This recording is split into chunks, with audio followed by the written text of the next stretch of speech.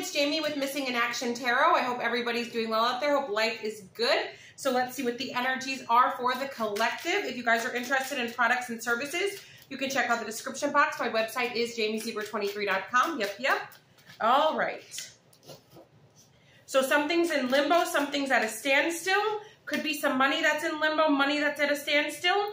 I also feel like for some of you, if there was a standstill, you're coming out of the standstill. You guys are going to be celebrating here, but also keep some of your celebrations private.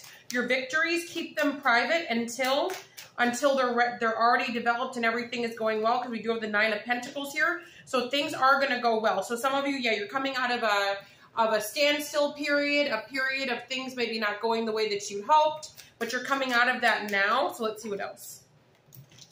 Also, there could be a Capricorn, Taurus, or Virgo that wants to reach out to you. They may want to offer you money or gifts. Or let's say for example, you guys don't have a car. There could be a Capricorn, Taurus, or Virgo that's going to come on and be like, hey, listen, I know you don't have a car. You know, I could co-sign for you, or I could give you like a down payment, or I could give you one of my cars. So it looks like somebody's trying to give you a gift to try to get in your good graces. Could also be Sagittarius, your Aries energy, man or a woman. Somebody also finds you very, very attractive. Okay. Yeah, somebody wants to keep you. Somebody's trying to keep you guys. Somebody's head over heels in love with you, and they're willing to do whatever it takes to keep you. For some of you, somebody believes that money, gifts, or service will keep you. I mean, that's a good way to keep somebody, right? I think it's a Blink-182 song. It's it doesn't mean it's true for all women, but I think this song is like, girls don't like boys, girls like cars and money. So for some of you, it could also go for men as well. Maybe men don't like girls, maybe men like cars and money. So it could be vice versa. If it's a same-sex relationship, it could be the same thing. But I just feel like for whatever this storyline is, somebody's realizing what somebody's heart is attached to. Some people's hearts are attached to poems. Some people's hearts are attached to, you know, sweet little gestures. And some people, it's strictly financial security. So let's see what else. I'm going to grab another deck, and then we'll go back into the tarot cards as well. So what else? Yeah, it's an Ace of Pentacles, the Nine of Pentacles, the Ten of Pentacles. Yeah. So we got bad health here. Coffin. Yikes. So I got to give you guys real messages. I mean, this is... Somebody may have bad health and they may be passing away, and there could be some inheritance coming in, because this card is a card of inheritance, and so is that one. And then the Four of Swords is also a card of bad health or hospitalization. The Lovers. Oh. Well, okay.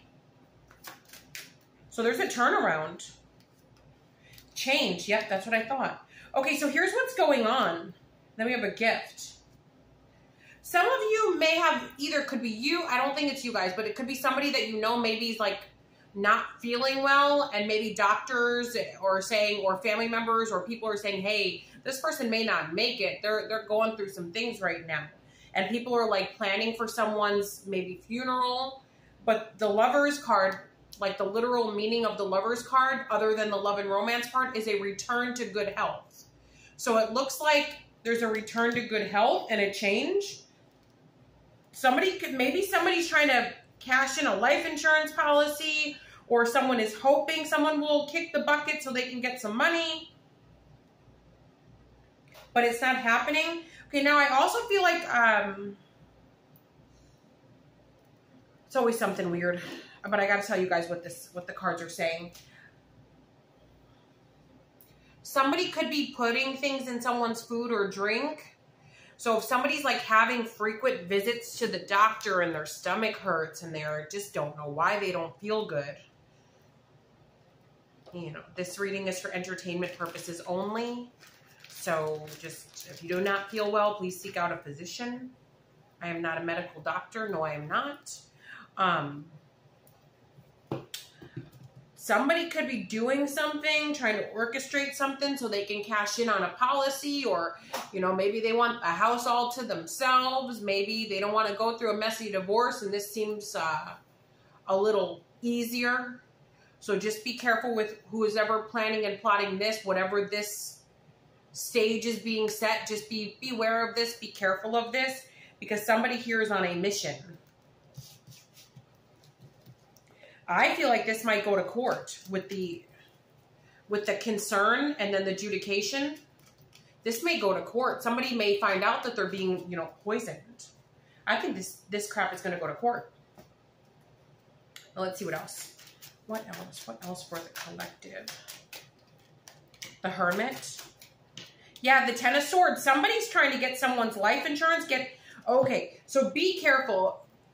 So I just want to tell you guys a little small story time.